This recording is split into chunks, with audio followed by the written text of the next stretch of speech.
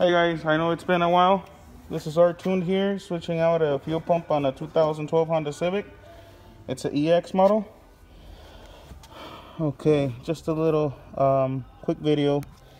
On the seat, you have to remove a 12 that's right here. You'll manage the seat to where you can get it out. This is the seat.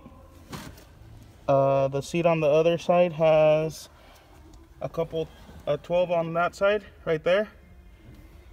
And then in order to get the side and move it to the side, there's a bolt right here which has two 12s on this side, on the passenger side seat in the rear, and the bolt goes through here. As soon as you get the bolt out of there, you're able to manage the seat out like that. Your fuel pump right here, it has a metal bracket. Basically this one sits in here and this one sits up here. So there's a 12 here, 12 here. There's 4 12s on it total.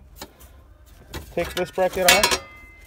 There's 4 Phillips screws here, right there, there and there. Managed to get this out. Don't pull on it too hard because you have to disconnect this plug before.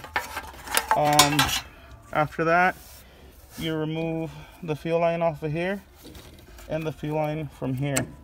Make sure there's no pressure in it, so you don't have a big old puddle here or you get drenched with fuel. And then you just remove this lock ring, switch out the fuel pump, and put everything back together just so you have enough room. Thank you. Thanks for watching. Bye.